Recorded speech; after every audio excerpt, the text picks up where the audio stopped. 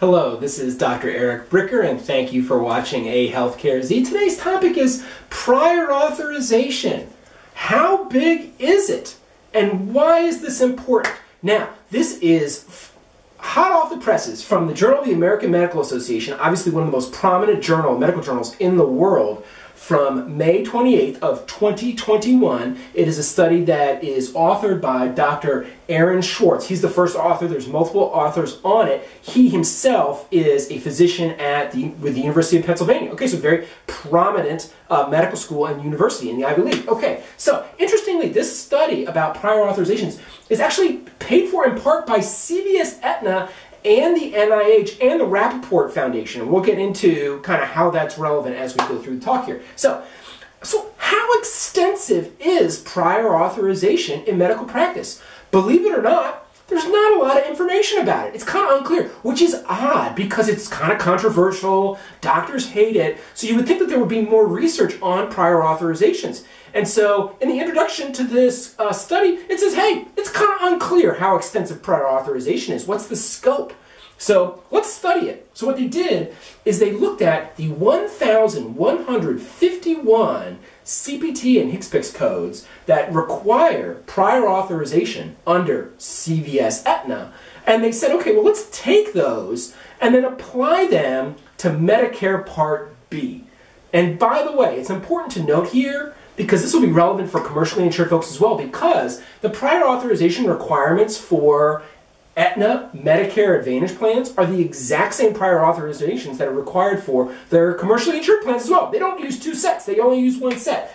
So, now, they applied these codes to a sample of 20% of traditional Medicare Part B for just 1 year, for 2017. But that's still a ton of claims, right? It's millions and millions of claims. So, why did they do this? Because Medicare Part B is the outpatient services. Okay, so it's the physician visits, but then it's also all the outpatient radiology, any outpatient tests like echocardiograms or cardiac nuclear stress tests. It also is the outpatient infusion of any medications. It's also the outpatient cancer treatment like radiation oncology is also under Medicare Part B. Okay, so it does not include the Medicare Part D drugs that you would get at the pharmacy that would require prior authorization. It's not any inpatient stuff, because that's Medicare Part A. So this is only outpatient traditional Medicare. And they said, okay, well, traditional Part B Medicare doesn't have any prior authorization requirements. So what if, hypothetically, we applied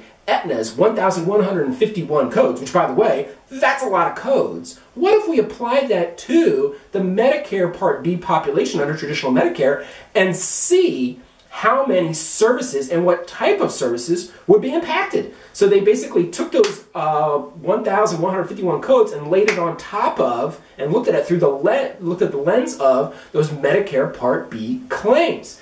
And here's what they found.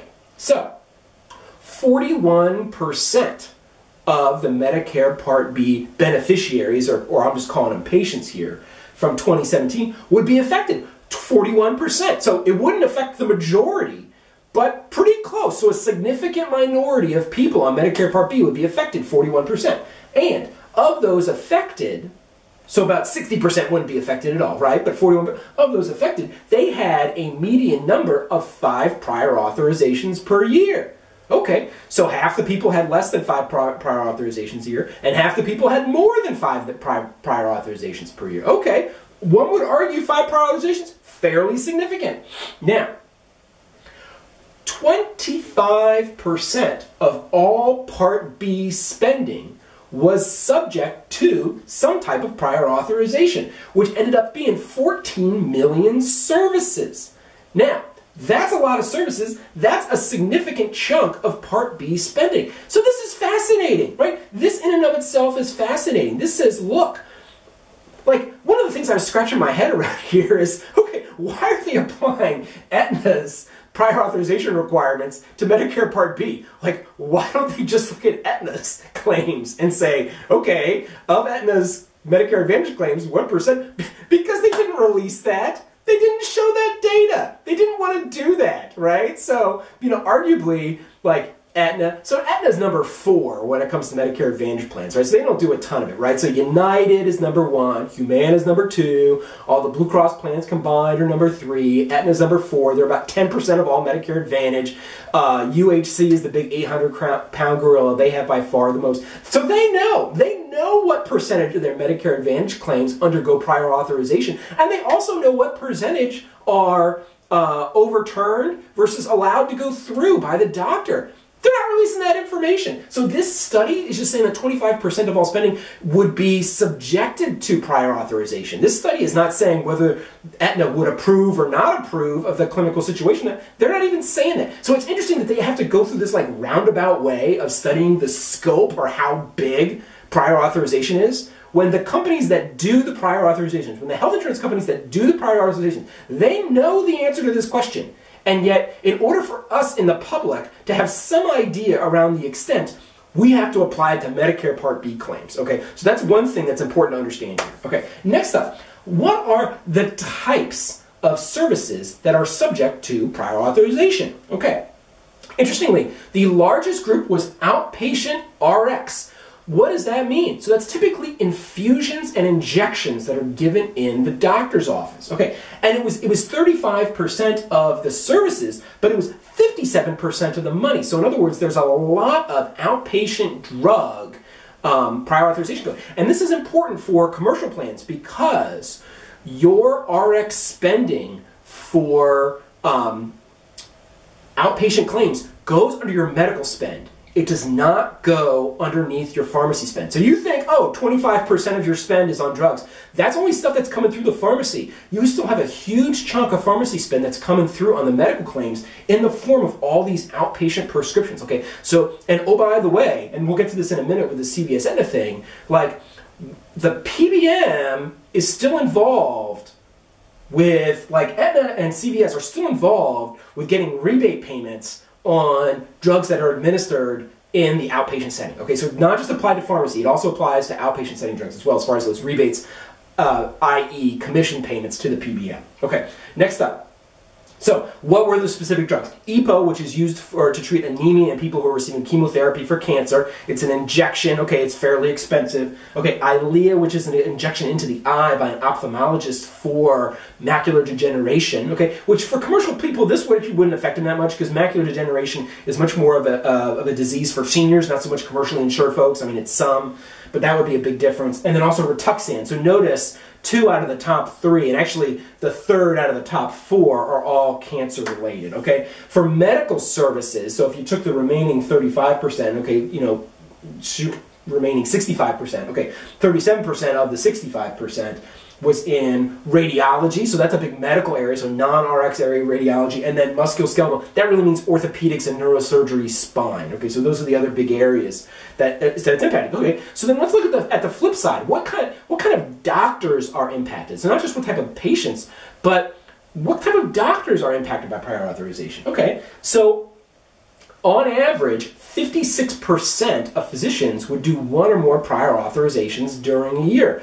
But it heavily stratifies. In other words, there's some physicians that do a lot of prior authorizations, and there's some that do very little. Okay, on the high end is radiation oncology. So this is where you're going to be zapping the tumor with radiation. It's done, you know, you have to do it multiple days in a row for multiple weeks. Typically done, the big ones are prostate cancer, breast cancer, colon cancer, lung cancer.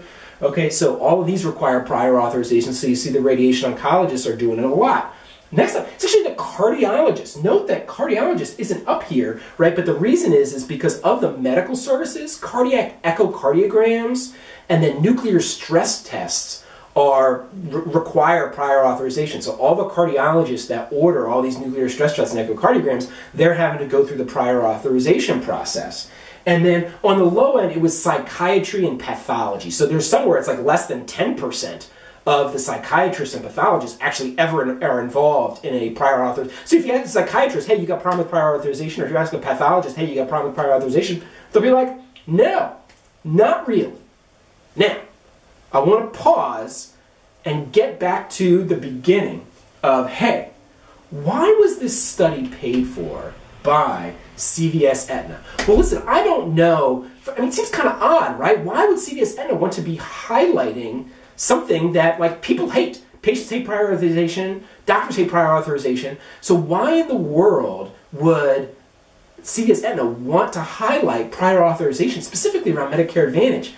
And this is my thought. It's because what does CVS Aetna have? It has the largest PBM in the country. And right now, all the PBMs, so Optum, Express Scripts, which is now under Cigna, and CVS Caremark Aetna, all three of them are under intense scrutiny because do they really lower healthcare costs? Are they actually acting like RX salesmen? Because you have to understand that the PBM business model has an underlying conflict of interest where the pharmaceutical companies themselves are paying the PBM to restrict access to the drugs that the pharmaceutical company makes. That seems kind of odd. Why would a pharmaceutical company pay a middleman to restrict access to their own medications? They're inhibiting sales. That's the conflict of interest. Are they really doing their job? And so what I think Aetna is trying to, and CVS is trying to get across here, is to say, look, we're really doing our job. We're really controlling healthcare costs. Look, 25% of Part B spend would be subjected to our prior authorizations. Look, we are on the side of cost containment. We do not raise the healthcare costs. That's debatable. But I think the other thing that's interesting here too is here you have money from the industry funding the study, and it's being mixed up with federal government funding too, with NIH funding. So here we are as taxpayers, our money is going to support an industry-sponsored study as well. And I'm not here to make a value judgment about that today, but I'm here to make you aware of it. So there's a ton to unpack from this study that I think is relevant to all of us in healthcare finance. So I wanted to bring it to you today. And thank you for watching A Healthcare Z.